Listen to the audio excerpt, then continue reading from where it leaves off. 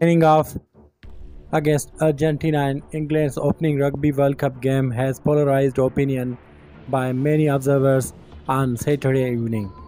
The flanker, who was making his first appearance since the Premiership final, was given his marching orders by referee Matthew Reynolds just 3 minutes into the clash in Marseille.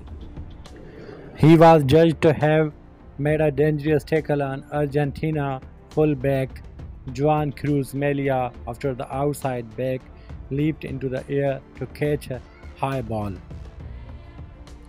The TMO notified Reynolds of the incident and the official sent the tackle to be reviewed by the foul play review bunker, who upgraded his yellow card to a. The reaction to the decision spilled the public on X, formerly known as Twitter, and clearly angered former England fly half Freddie Burns.